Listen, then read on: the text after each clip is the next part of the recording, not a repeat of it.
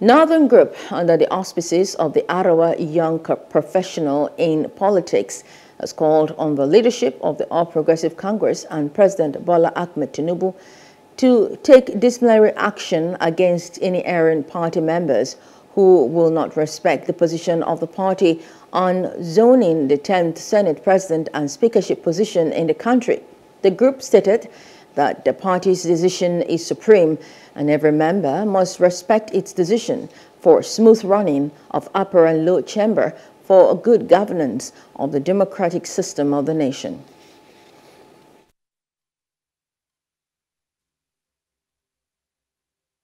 The APC has officially zoned the speakership to the Northwest and has identified Honorable Tajuddin Abbas as its favored candidate.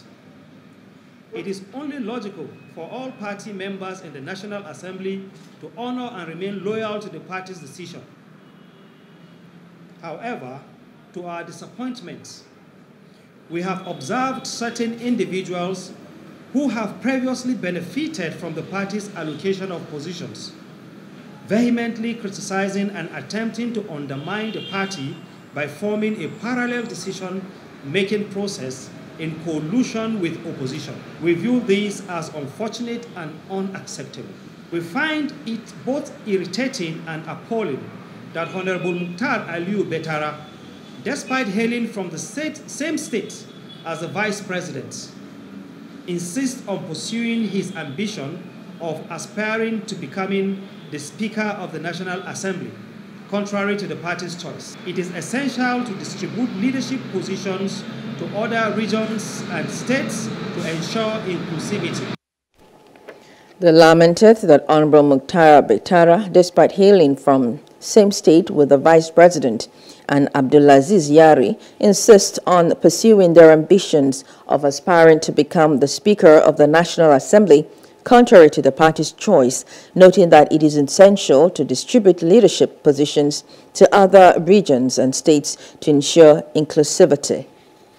We urgently call upon the party to take disciplinary action against Honorable Betara and his co-travelers.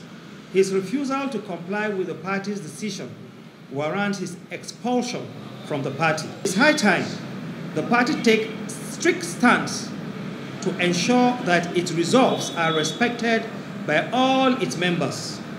Members must understand that the party is supreme and should not select the which of its resolve to respect. The decision of the party concerning principal officers of the 10th Assembly must be used as a litmus test to enthrone discipline in the party. Any member who sees his or herself above the party must be identified and made to serve appropriate punishments so as to serve as deterrent to others who may be intending to go against the party in whatsoever capacity in the future. We are calling on the party to take strict action and to take disciplinary measures on every, not only Betara, on anybody, including Senator Abdulaziz Yari and the rest of them whom are opposing the decision of the party.